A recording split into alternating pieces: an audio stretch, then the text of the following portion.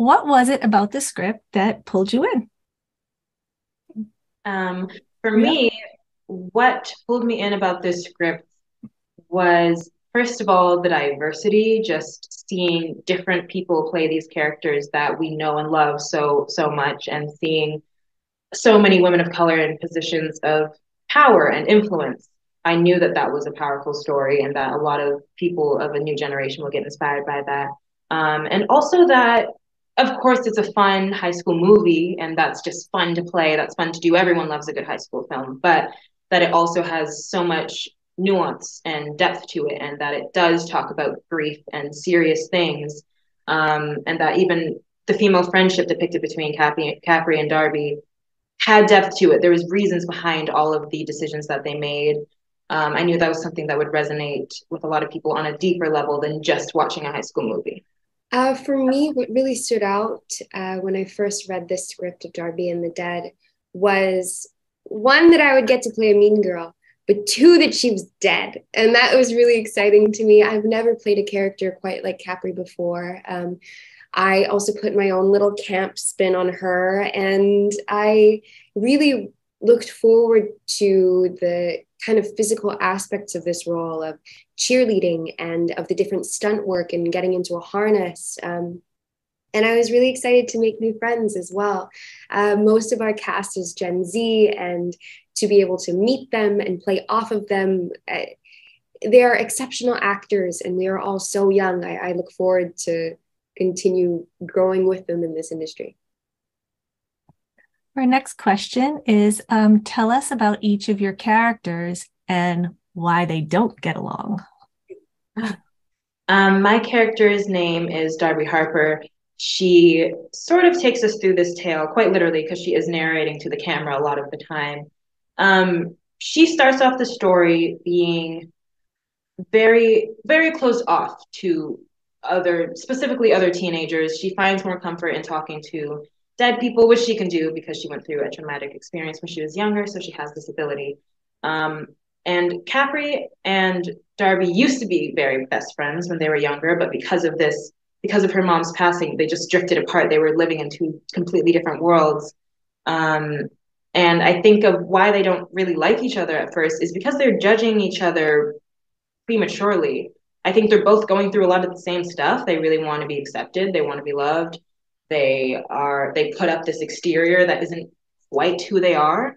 And through the story, you get to see how they discover that they're actually more similar than they think, and that they could actually use each other, and that they need each other's help to get to where they want to go. Was it hard pretending to hate one another? I mean, I wouldn't say it was difficult because I feel like there was so much play even in our hatred for each other, and we both knew how to tap into that place. But at first, especially since we didn't know each other super well at the beginning, and we were very kind to each other. I guess yeah, it's a little tough to just start randomly screaming at a person. I think one of the first scenes we did was an argument scene. So for me at least, it was like I got to get to this place where we have this history and we're like, I really do hate this girl right now. Yeah. So that getting to that place, yeah. I play Capricorn Donahue. And Capri is very opinionated, and she's not afraid to state her opinion, even when she maybe doesn't have to. She is head cheerleader, and people expect perfection from her. And so that is what she tries to give off. But perfection is very difficult to maintain because it isn't realistic, and it's very hard to connect to people who are putting on guises in this outward persona. So Capri has a really difficult time making true friends, but one of her original friends from childhood was Darby Harper. And after Darby's mom's passing, the ripple effects of grief have caused the two girls to have a lot of space in between them, and it's really beautiful to see them work their way back to each other to find a really strong and powerful friendship. And although the two characters, Capri and Darby, might have hated each other in the very beginning of the film, I have never hated Riele. It is so fun playing off of her, and she's such a fantastic actress because we can have fun immediately before the scene, and then we just jump right into it. I've gotten into my fair share of arguments, and while I won't speak for her, she was giving it right back. She was quick. She's quick. Yeah, we had to give. We had to give. What was it like filming in South Africa? Wow. Gosh, it was just incredible, truly. I mean, for starters, that was just a place I've always wanted to go back to, just with all of the history there and the culture and everything. And I was lucky enough to, because I was working so much during the shoot, I got to stay for like about a week afterwards to get to see everything. So I went to, Robben Island. I went to see museums, the penguins, and all types of stuff. So that was incredible. The place is just beautiful. But also just, I think there's something powerful in changing an environment when you're diving into a new project, because you just get transported to this whole world where all you know in that place is like what you are currently doing. So we all got to, like, I feel like it helped us dive in even deeper to our characters and to our environments and everything. And it was just fun. It was just fun to be there. We all, when we had a chance, we would hang out and do cool things. And yeah. Filming in South Africa was pretty much like living a dream. I mean, you wake up and the sun is like, hello, like it's so beautiful. I got to see Table Mountain, and I went to there are like beautiful markets and beautiful art in South Africa. And what it also brought to our film was we are supposed to be filming or we're supposed to be set in California.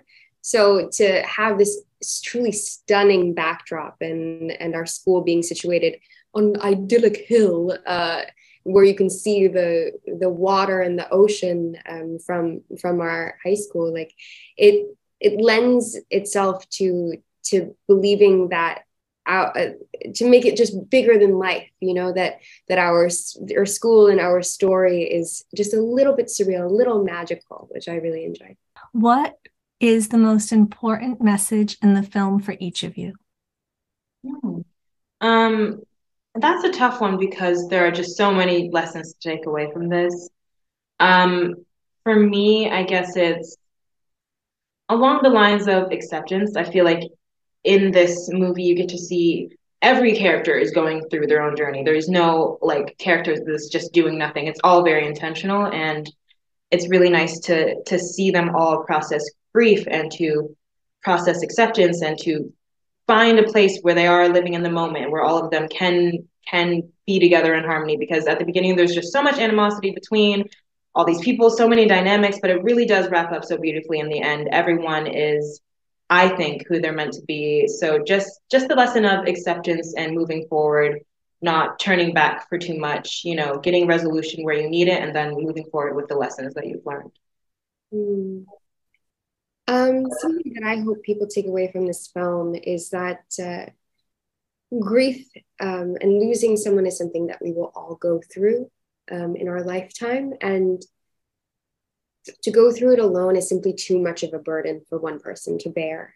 And I think that we have really great models in our film, like Derek Luke plays Ben, which is Darby's dad, who is empathetic and emotionally so available to his daughter for when she is ready to speak about her mother again. And Asher Angel does a really beautiful job of portraying what it really is like to lose someone that you love. And even at like that young age, and I really admire these male role models in our film. And the whole support also of the trio played by Nicole, Janaea, and Kylie. They have their own ways of grieving, but remembering that it is just really important to bring that grief to light and speaking on it and speaking of the dead in the ways to remember them. It helps process and helps you to heal.